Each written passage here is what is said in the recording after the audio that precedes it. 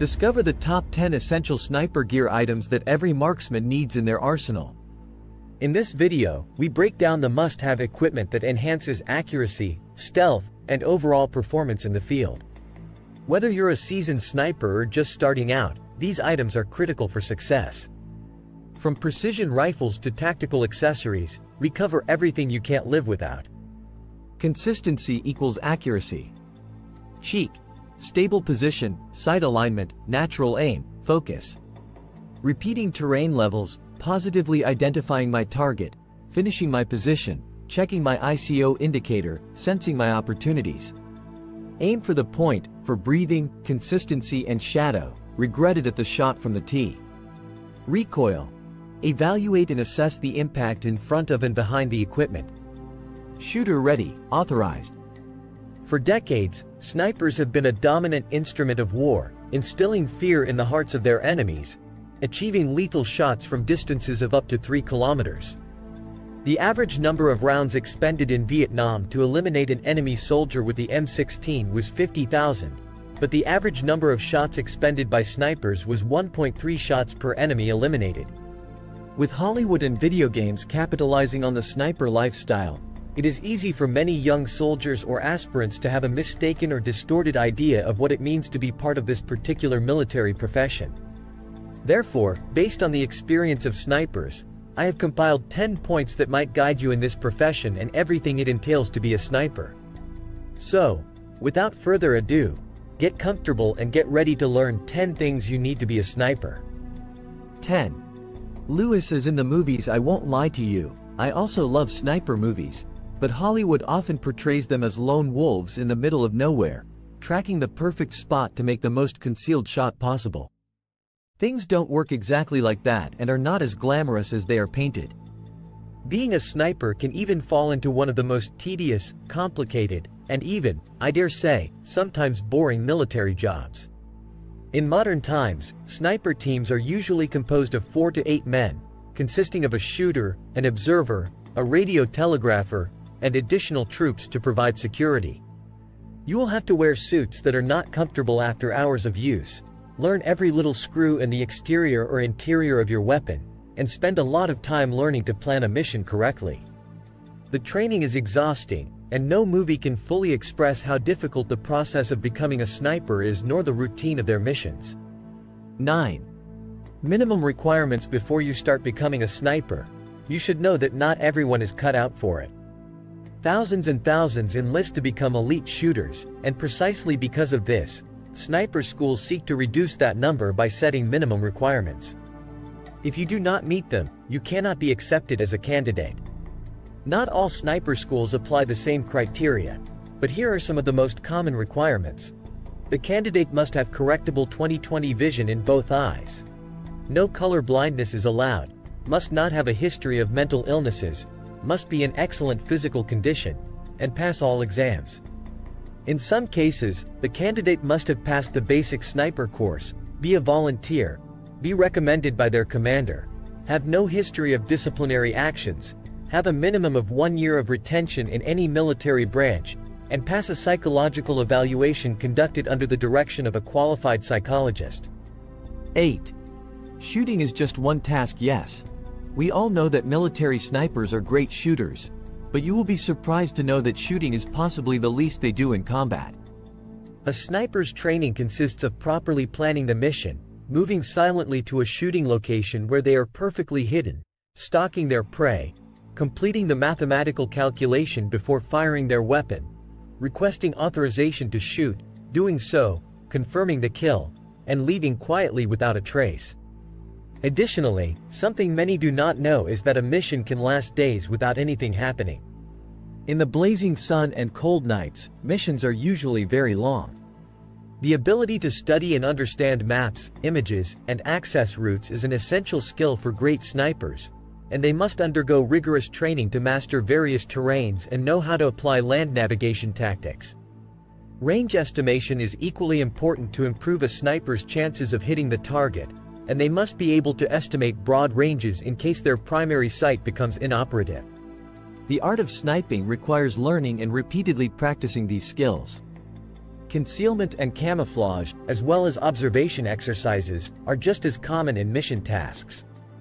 You will be surprised to know that in almost all sniper schools worldwide, shooting is only 15 to 20% of the total things that candidates do, learn, and practice during the course.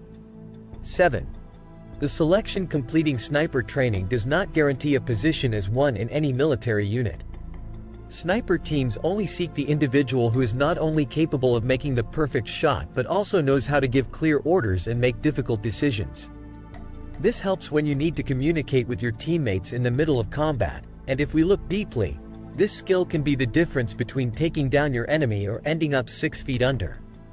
The sniper selection process can sound discouraging because it is a decision that does not entirely depend on the individual but also on the instructors and the results of the applied exams. Although let's remember that psychological exams and other aptitudes are necessary to be a good candidate, not just endurance and shooting well. If you meet all the requirements and are the best, it should not be difficult for the instructors to select you, as they are very well trained for that. 6. Mental conditioning. Being a sniper is not just about being an excellent shooter, although that is important. When in an operational state, i.e., in the middle of battle, a sniper has to overcome many mental limitations such as lack of sleep, food, and water, basic things for any human being. Normally, snipers are behind enemy lines and outgunned and outnumbered. Because of this, they must maintain absolute discipline throughout the mission. If the sniper has a mental breakdown in the field, the mission could fail and end in tragedy, such as the loss of innocent lives.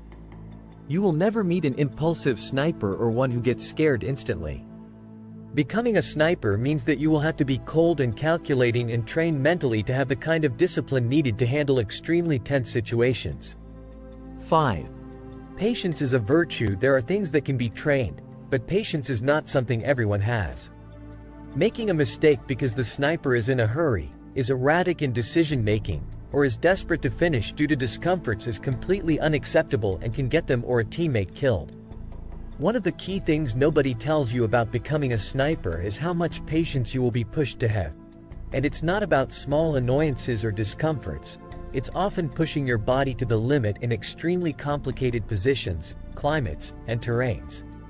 Military personnel, in general, won't lie, just standing or being in a position for a long time in the blazing sun is torture.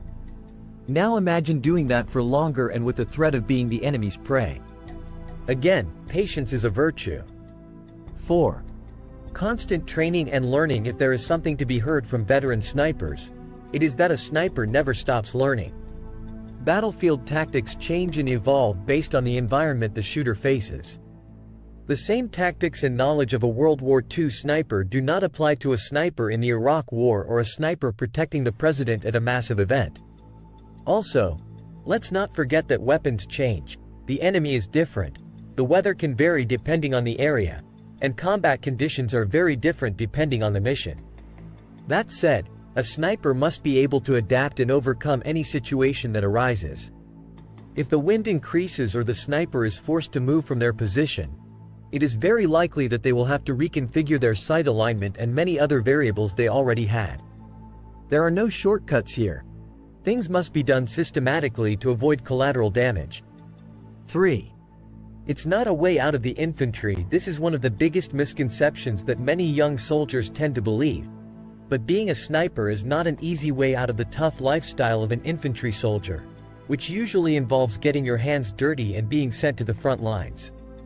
For rookies, life in sniper platoons may seem more glamorous due to the modernized equipment they train and operate with and everything seen in movies. But that does not mean it is easier or a less dangerous job. If anything, you could end up burdened with more tasks and heavier equipment than a regular infantry soldier. 2. You will definitely change. Being in a position of this category will make you no longer the same person you were before entering sniper school. You might not even recognize yourself after training. One thing you might notice is that you will become an adrenaline junkie. Something about being a sniper makes many people crave thrills after completing their first missions. It's not something I say, but something many snipers who have been deployed in war have confessed in interviews. But again, it may be different for another individual. Either way, after years, a sniper's way of seeing life changes, the way of doing things is different, and facing daily life challenges can also be quite difficult. There are many positive aspects like discipline, order, patience, etc. But part of that can torment your desire to be who you were before. Becoming a sniper is a personal sacrifice that few are willing to make. 1. Psychological cost of killing. This is possibly one of the most sensitive points we will touch on, and it is important that you take it into account.